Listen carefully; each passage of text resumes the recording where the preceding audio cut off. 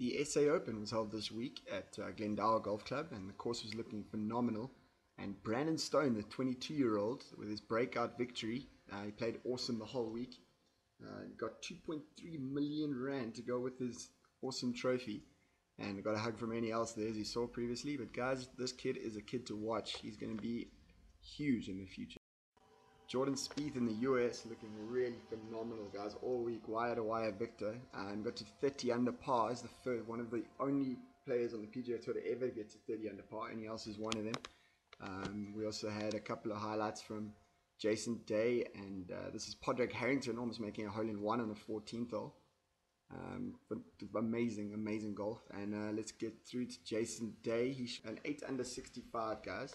And then also, obviously, Patrick Reed got to within 3 shots, but his back 9 was where it actually all fell apart.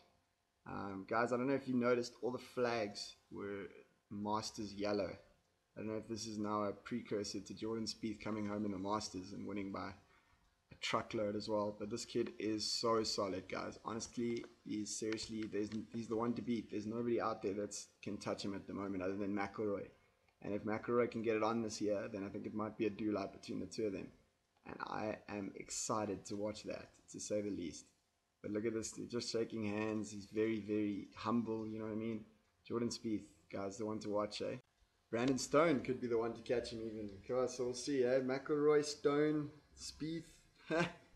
I'm a big fan of Ricky Fowler. Let's see if Ricky Fowler can get it on, guys. Here's a little highlight of Ricky Fowler from that week. Guys, this kid has got so much swag. Look at this chip shot.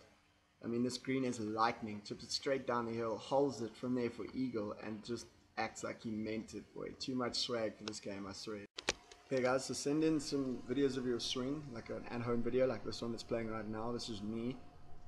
Just hitting a drive at Country Club Joburg in slow-mo. So yeah, if you guys could send in a little video. Here's what have a look at my dad's swing here, and send in your thoughts, and then we'll have a look at it next week properly in full sort of array, like the full video, and have a look.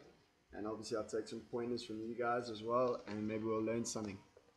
Thanks guys, tune in next week, and subscribe if you like what you saw.